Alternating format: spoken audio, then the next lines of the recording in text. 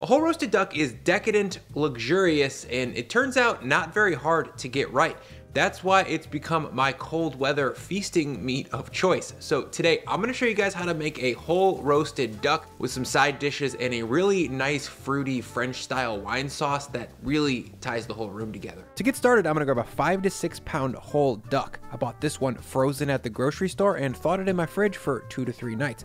Right away, I'll pull out the stuff that's inside the bod, like the neck, the heart, and the livers, and I'll save the neck only and freeze it to make some stock in the future. There's also an excessive amount of skin fat around the neck and butt area that needs to be trimmed off. Ducks are like aggressively fatty, and it's part of what makes them delicious to eat, but it's also the main thing that we need to mitigate to cook one properly. The stuff around the neck and the butt is nearly 100% fat, and it's gonna make for a greasy final product, so I'm gonna lose it all. Once that's all cleaned up, I'm gonna tie together the legs or truss them. This is gonna help cook the whole duck as a solid unit and keep it from drying out in the oven. Once I got that string pulled under each leg bone, I'm gonna crisscross it and then pull it tight like this. Then I'm gonna put the string under each leg and create a little X in the middle and then pull it again and then tie it off. Once that's all tied up, I'll cut the string, and now I'm gonna trim off the wings. For that, I'll cut at the first joint and then bend it back to split it open. That feels weird and gross, but also very satisfying. And then I'll slice my knife through the gap in the bones. You could skip the de-winging step here if you wanted to keep it easy, but for me, the wings serve me a lot better in a freezer bag for the next time I wanna make stock instead of being dried out and overcooked on the side of this bird. Now, the next step in mitigating the excessive fattiness of this duck is to score the skin. For that, I'm using a sharp, pointy knife and I'm poking the skin many times. These little holes are gonna allow tiny little channels for the copious amount of fat that's stored under the breast skin to escape as it cooks. If you skip this step, the final product will be flabby and greasy and overall just pretty gross to eat. Think of it as like an undercooked strip of bacon. Once each side of this duck is well perforated, I'm gonna season it generously with salt. For a 6 pound bird like this, I'm gonna be sprinkling at least 5 to 6 tablespoons all over the whole body. That might seem like a lot of salt, but most of it's gonna get removed before we roast it, but I'll get back to that. For now, I'm gonna dry brine this bird in the fridge for the total amount of time that it takes me to make and then bake my potatoes au gratin. To get started on the gratin, or gratin, however you say it, I'm gonna need a mandolin to help slice the potatoes. In total, I've got 1,500 grams or 4 large peeled russet potatoes here, and I'm gonna be using this mandolin to slice them into a roughly 1/8 inch or 3mm slice, give or take. If you don't have a mandolin, you could certainly use a knife. Just be prepared to cook the dish a little bit longer because you definitely won't be able to get all your potatoes sliced this thin. Once all 4 potatoes are sliced up, I'm gonna scoot them off into a little sheet tray here and then grab a medium bowl to measure out some cheese. Into the bowl goes 100 grams of medium sharp cheddar, 100 grams of Swiss Gruyere cheese. I grated both of these cheeses on the largest hold sides of my new, very large, very comfortable to use box grater. Thanks, Mom. Then in goes 50 grams of Parmesan cheese, 5 grams of cornstarch, and then I'm gonna give all 3 cheeses a toss to coat. I'm using cornstarch here for basically the same reason that I did for my Philly cheesesteak cheese whiz. The extra starch from the cornstarch is basically gonna keep the cheese from breaking and getting grainy when it's exposed to the high heat of the oven.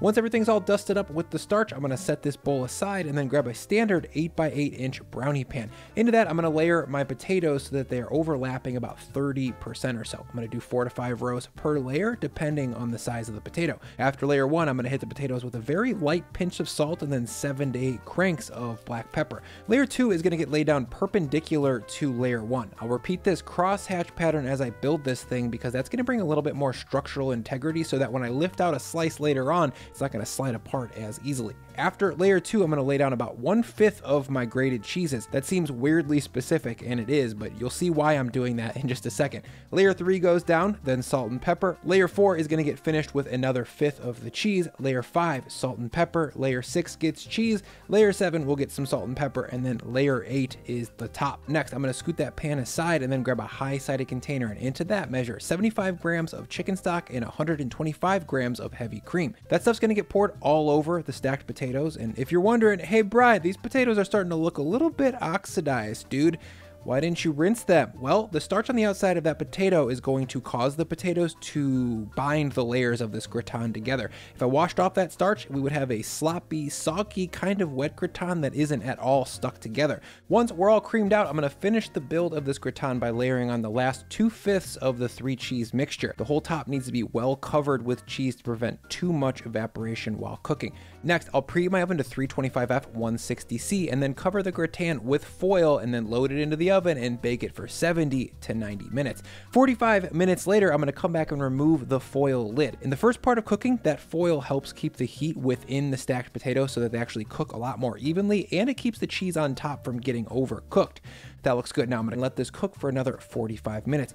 30 minutes later, or about 15 minutes before the gratin is done, I'm going to grab a very large pot of water and bring it to a simmer. This is probably a 10-quart pot, but you could get away with as little as a 6 or even 5-quart pot if that's all you had. Once this water is up to a simmer, it's time to start cooking the duck and stop cooking the gratin. When I pull the gratin out of the oven, you can see that all the cheese on top is nice and melty, and it's just on the cusp of being golden brown.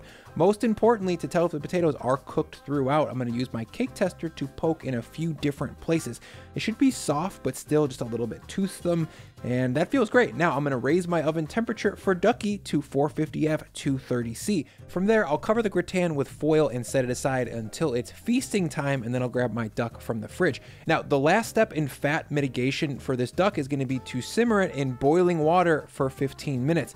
I'll admit that putting things into a pot of water right before you're supposed to dry roast them isn't really super intuitive, but hot water has a really high thermal density to it, and that's going to tighten the skin quickly and start the process of rendering the fat a lot quicker.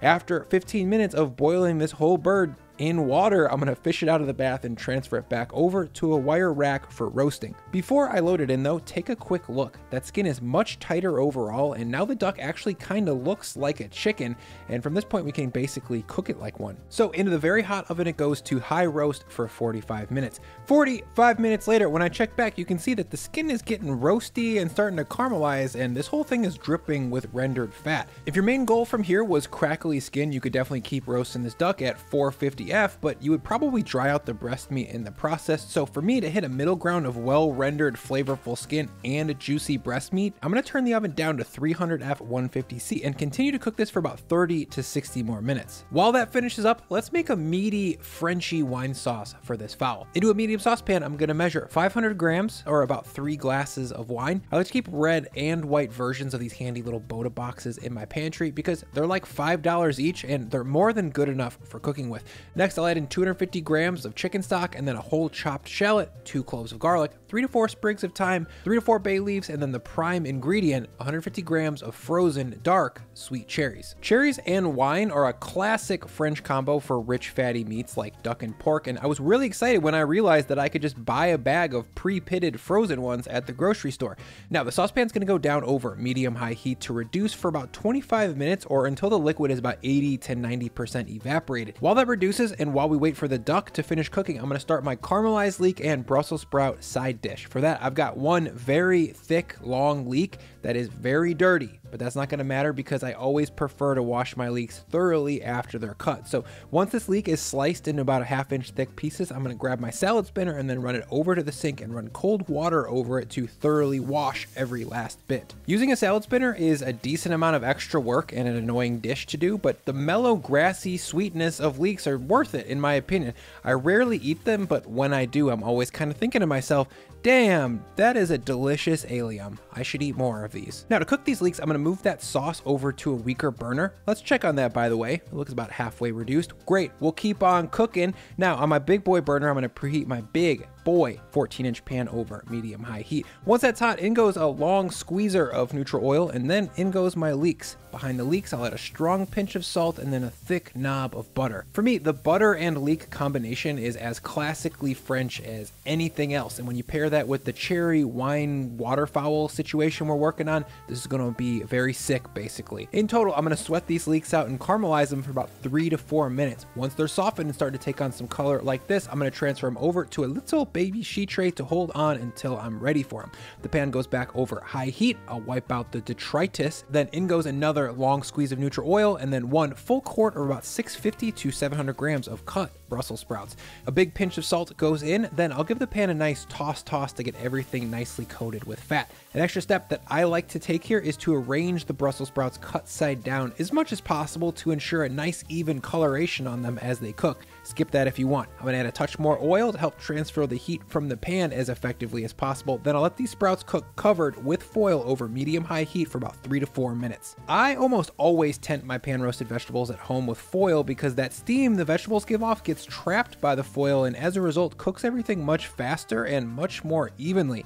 After 3 to 4 minutes of being cooked under the foil, I'm gonna come back, shake things up, and check on the progress. I think a touch more salt, a touch more oil, and then the foil goes back on, and I'm gonna cook 3 to 4 minutes more or until the Brussels sprouts are about 90% of the way to tender. They're gonna carry over cook while we finish the rest of this feast. To finish this, the caramelized leeks go into the pan and then many cranks of black pepper followed by 3 to 4 sprigs of thyme that I've de-stemmed and then chopped. Toss to combine, and there we go. Roasted Brussels with caramelized leeks. An amazing, fresh, roasty green side dish for roasted, rich meat. To keep hot, I'll tent with foil, move it off heat, and then scoot it to the back of the stove. Now, let's check the duck. It's been roasted at 300F for about 30 minutes now, and when I put my thermo into the deep part of the breast, I get 165F 75C, and in the deep part of the thigh, that's 175F 80C. That's perfect. Despite duck being served mid-rare most of the time in French restaurants, it's still very succulent and tasty when properly cooked to well done, just like a whole chicken. Now it's time to bring all this stuff together onto one plate. After an hour and a half, my gratin is still quite warm actually, so I'm just gonna pop it into that 300 oven for just a few minutes while I take a look at the reduction.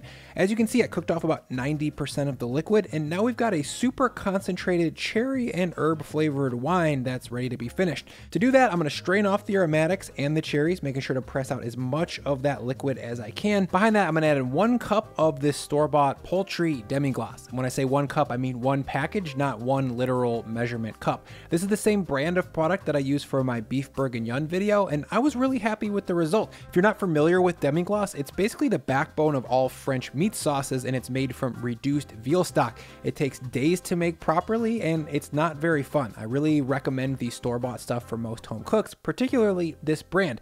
Behind the demi-glace goes 1 packet of powdered gelatin that I've dissolved in about a 1/4 cup of water, and then I'm gonna scoot this sauce over to the Oh boy, thank God these shoes are machine washable. Oh, it's on the cabinets. Help me! Now to actually finish this sauce, I'm gonna reduce the demi and gelatin together for about 5 minutes or so, or until the bubbles are looking glossy and large like this. If the sauce can coat the back of a spoon well, and when I drag my finger through it, it can leave a little bit of a trail, then I know it's finished. The viscosity here is what the French call nappe, and it was made possible by that little bit of powdered gelatin that we added. That stuff thickens the sauce in the same way that the veal gelatin from the bones would have in a proper French kitchen. The finishing touch here is to add a nice pinch of salt, stir that to dissolve, and then give it one last taste before we plate everything up. Over at the gratin, I'm gonna cut out a squarish piece for my feast, and as you can see, the combo of letting that gratin cook slowly covered for the first half of its life, paired with the long, slow rest time, has given us a well-set, creamy, tender block of cheesy potatoes. Honestly, just wow. To carve the duck, I'm gonna be pretty loosey-goosey with it. I'm gonna start by slicing straight down the breastbone. Oh, loosey-goosey. This is the duck. I'll admit, at this point, I had been filming and smelling roasted duck for many hours, and I really wanted to get it on the plate so that I could eat it. So I basically chopped the breast off and then just lopped off the thigh by cutting through the thigh joint, and then I cut them up and mixed them together. Notice how shiny and succulent this looks, and the full render on the skin, by the way. That means all of our moves worked out nicely. I'll be the first to admit that this plate of food is not low labor, like at all, but that was never the point. The idea here is to serve your friends and or family something truly special and decadent that blurs the line between home cooking and nice restaurant. The duck is moist and savory, especially with that meaty, fruity cherry wine sauce. The potatoes are perfectly tender, and the leek Brussels combo is both light and vegetal, but sweet and dark. It's a perfect cold weather feast, and I really hope you treat yourself to it sometime soon. Let's eat this thing.